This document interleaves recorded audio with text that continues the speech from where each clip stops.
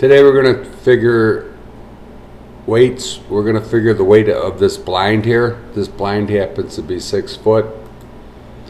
It's a huge chiller, maybe a heat exchanger in a refinery. It's 6 feet wide. It's 3 inches in depth. It's made of steel. Okay, so what we're going to do is we're going to take our calculator. And if you're familiar with the Pipetrades Pro, the default setting in the calculator is for water at 62.42. But this is steel, so we're going to have to change this. If we look in our IPT book on page 511, you could see that steel,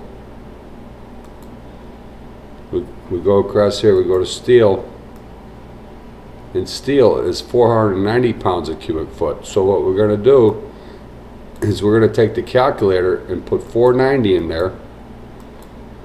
We're going to override the factory settings by pressing store, and then the plus key also acts as weight and volume. So now the calculator is set up for 490 pounds per cubic foot. It's taken out of the water setting, the default setting.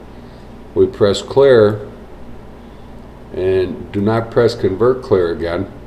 And with this problem here, you could see this is a circle, so we use the circle key. We go 6 foot. We press circle key once, it confirms the diameter.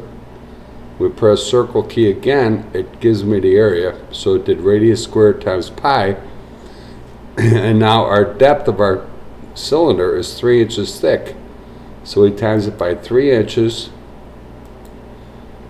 and that gives us our volume of that cylinder. So to extract the weight above the 7 key is a pounds key. So we can go convert 7, and there you go. Very easily, we've matched the calculator 3463 by taking the calculator out of its default settings, putting in steel, and we've achieved that this blind weighs 3,463 pounds.